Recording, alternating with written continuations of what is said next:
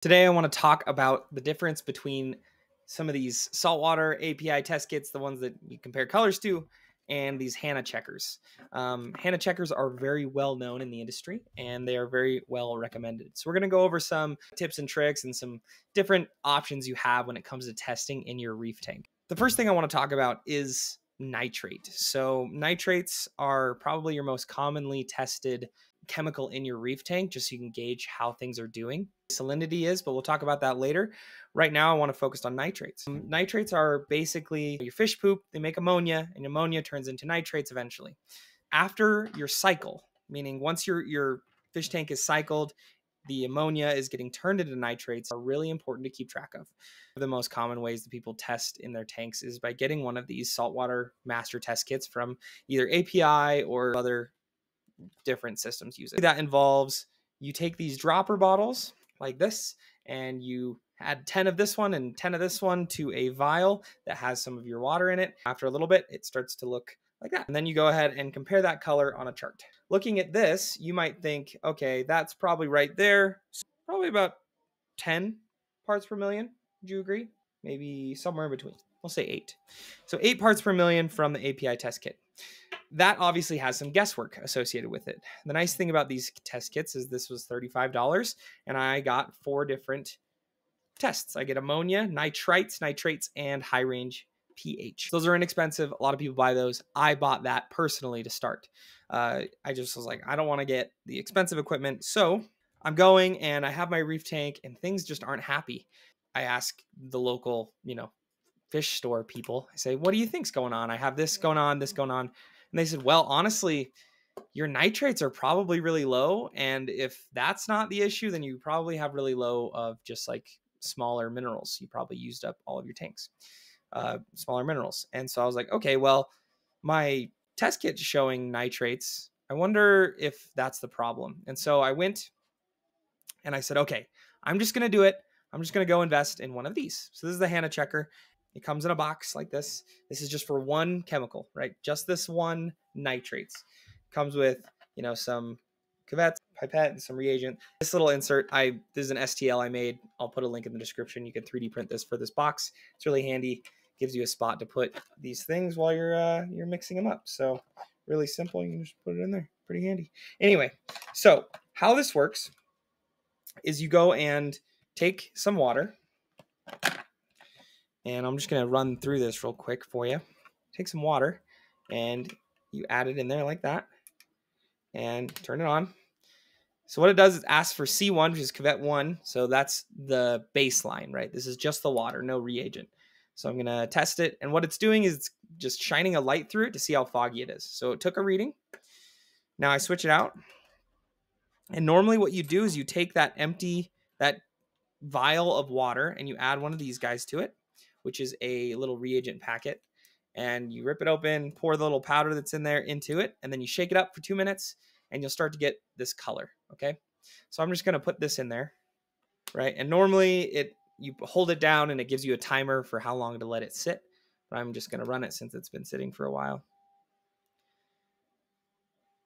My reading is 22.9 parts per million of nitrates. So as you can see, there's a big discrepancy there. This method said, 5 to 10, somewhere in there. And this said 22. Big difference, right? We're talking triple what we were thinking. And that is concerning to me. I started testing, and when I ran my test kit or ran my water through the Hanna, I actually read 0 on my nitrates. It couldn't read it. It was too low. I ran it again, and I actually got about 2. So there's a little bit of variance there, but I was getting very, very low nitrates, whereas this looked exactly like that. Looked exactly like it did now that I just tested it. So this had very inconsistent results. So what do I think? Do you need a Hanna tester for your reef? I want to talk about my friend's reef tank real quick. He has a small reef tank. It's about the same size as this cube, actually. It's a BioCube, which is an all-in-one aquarium. It has the filtration in the back, has a light built in. It's really nice, has a cover. It's a great little tank for new reefers. So he has one of those. It was running at his dad's house for years and years and years. And his dad's like, I don't really want to keep track of this little tank anymore. I have my big tank. you can have it. So he gives it to my friend, and my friend doesn't test for anything. He's never owned a test kit. He doesn't know how to test for salinity, anything like that. He just goes to the saltwater aquarium store or saltwater store, buys salt water for his tank, takes it home, does water changes with that, and leaves it there. He doesn't make it any more complex than that.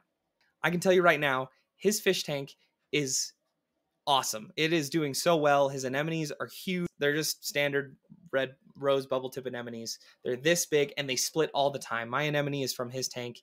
He just doesn't know what to do with them because they keep splitting in his tank.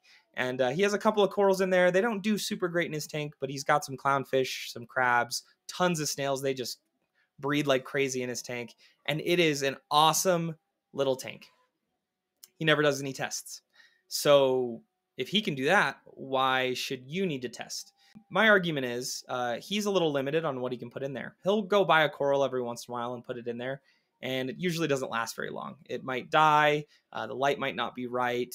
The nitrates might be too high. Who knows? He feeds that tank pretty heavily, and the stuff that's living in there does really, really well.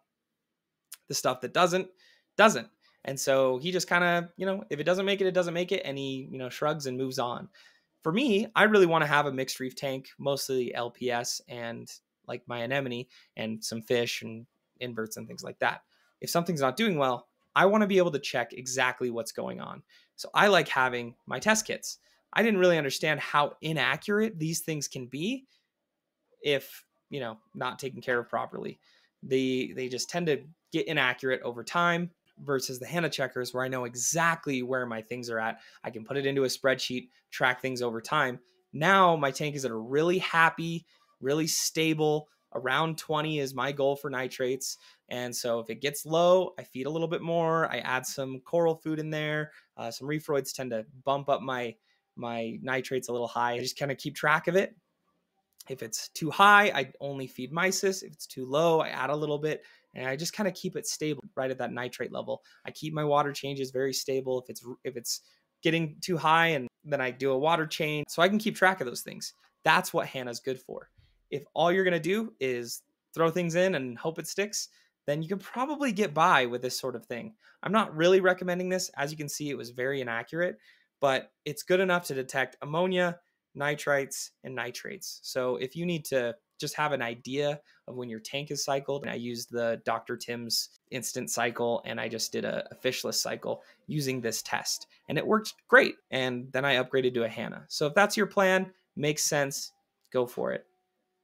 The last piece I want to talk about is salinity. So salinity is the most important thing that you can test for in an aquarium. If you're looking to get an aquarium, or if you already have one and you don't have a salinity checker, I really recommend it.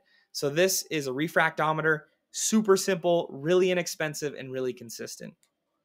It's not digital. This is a very manual process, but it's the most consistent thing that you can find out there. I just didn't trust it. But then I got this, and I'm completely confident in when I'm testing how it goes. How it works is you add a little bit of water onto this little piece of glass here, close this, then you look through this at a bright light, and it'll reflect the light according to how salty the water is. So I'll put a little image right here to show you exactly what that looks like. So you can get a really good reading of where your aquarium's at. They do need calibration every once in a while. You just put some RO water on there, turn it to 0, and then add some salt water, and you'll see exactly the difference there. So can't recommend a refractometer enough. I would say that that's the most basic thing that you can do, because if your tank is getting out of whack, things aren't happy, it's always good to just check salinity, especially if you're mixing your own salt. It's critical. They don't work at all. They'll work the first few times, but sometimes they get gummed up with salt. You got to clean it out really well. Sometimes there's bubbles on it that mess with it. It can be inconsistent. I don't think that they're really worth your time. Get a refractometer. You'll be much. In conclusion, if you're looking to get into reef keeping, I would start with a Hanna nitrate checker, and then maybe get one of these for ammonia, because you really don't need to test those ever again. If you're really concerned and you think I might be having an ammonia spike, you can go back to this and see if you have any ammonia. If it's detecting ammonia, then you can take another water sample over to your fish store and they'll test it for you. And that way you can have a really good test, because they're going to have higher end testing equipment. They might even be using Hanna checkers. So that's where stay with that. I think that you really do need a nitrate checker, Hanna checker. Just makes a lot of sense. Lot less headache, really easy to use. The other one is phosphates. I think checking for phosphates is a really good idea. Phosphates tend to be a little bit more swingy. If you get phosphates, something might be leaking them into your tank. If you're seeing these weird spikes, it can be really dangerous for your fish, corals, and other things. So getting one of those is also another really good baseline. So nitrates, phosphates, and then one of these checkers, and you should be all set. The other one that people tend to get into is the alkalinity, and that's really important if you're taking care of coral and you have you're really wanting to keep it stable and you might have a lot of corals in there that are throwing off that balance. That's another one that a lot of people invest in. So I would say phosphate or nitrate checker is most important, phosphate, then alkalinity. But of course, overall, definitely salinity is the most important. So anyway, I hope that makes sense. Let me know if you have any questions in the comments. Let me know what your ideal levels, if you have like a goal, like my goal, I want to keep around 20 parts per million nitrates in my tank. I want to hear what your guys' ideal is. If you're like, yeah, I keep a tank at 50, or I keep my tank at as low nitrates as possible, whatever it may be, I'd love to hear your opinions. But other than that, good luck with your tanks, guys. Hopefully you're not watching this video because you're having issues. I hope it's going well. So best of luck. We'll see you soon.